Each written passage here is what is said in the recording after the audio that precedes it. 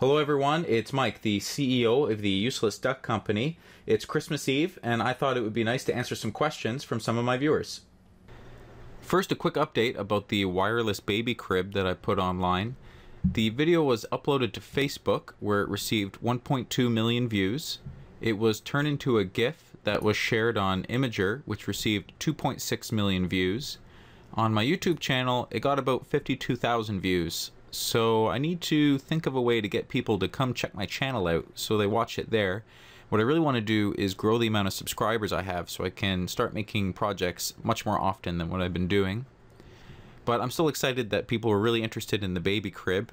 I have an extra edition that I'd like to make, an attachment, but I'm holding off right now because I was contacted by a TV show here in Canada that might be interested in filming the crib, and the next edition I want to add to it will destroy it. So I'm gonna hold off on that one. Okay, let's get into the questions. On my useless wireless hat video, where I made a hat that tips and says "Milady," a few users had the same questions. Schmugger Butter Bros ask, where can I buy Black Anthem product? Where can I buy one? A lot of people seem to want to buy the hat, so you'll be happy to know I actually went and patented the hat. It's the first patent I've ever had on an invention that I've made, and I was pretty excited about that. I want to sell the hat as an electronics kit. So not only do you have a hat that tips when you press a button and you can change the voice so it says something other than "Milady," but people would be able to take it apart and make other electronics projects out of it. Let's say you press a button and it flips a light switch, because really the whole thing is a little servo that moves the hat around. I emailed some companies like ThinkGeek and stuff like that, but I got no response, so I'm still trying to figure out how to find a partner to help me make that hat. On my useless toilet paper video, I received a similar question from Nico Supra, who asked, where can I order this? Well, Nico, the toilet paper machine I did not patent, and I'm not selling currently because I'm afraid it's a little bit too dangerous and I don't want to get sued.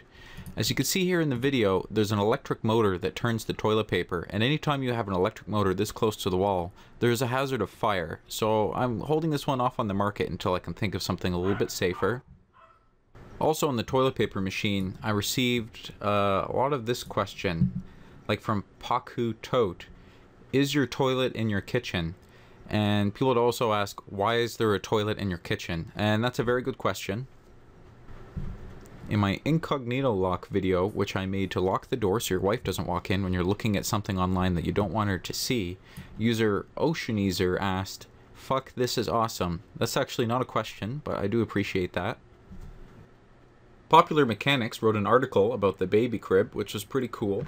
When they posted the article to Facebook, a user had a question. Colleen Nielsen said, seriously? And the answer is yes. If you guys have more questions, go ahead and add them as comments to this video and I will reply to them in the next vlog. Also, if you have any ideas about how to get people to actually watch the video rather than just the GIF, I'm interested in what your thoughts are there. And happy holidays, everybody.